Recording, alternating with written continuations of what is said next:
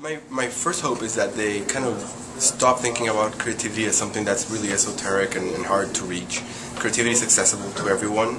And then start thinking about a problem and a solution. Think about what is a problem that needs solving and how can I solve it in innovative ways, in different ways that will help me create a sustainable business. So I think that's my main reason for today's talk, which is see it as a problem, find a problem, just look for problems every day, and try to come up with great solutions that will help me build a business around it.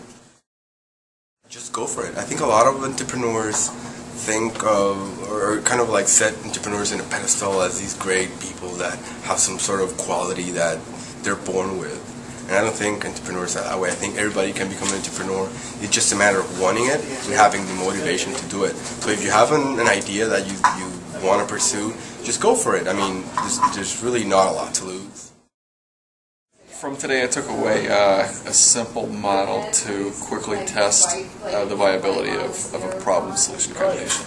What I took away from today was I really like the concept of adopting business models from other industries. That was astounding to me. I really appreciated the process we learned to brainstorm both the problems and the solutions. That was really helpful to look at the initial problem and solution and then kind of grow out from there.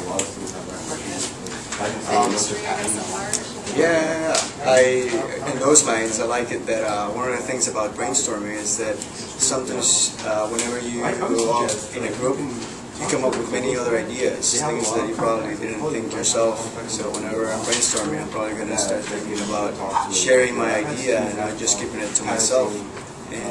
And things will come up. Another big thing that I learned today was really thinking about the business model.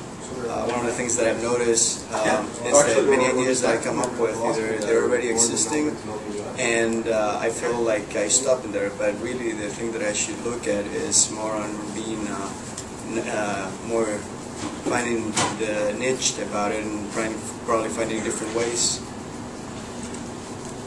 Yeah, I like that. That's for me. Before this meeting, I was starting to freak out because I was getting very intimidated by the idea that there's a problem, but I don't know the solution. There's a lot of solutions.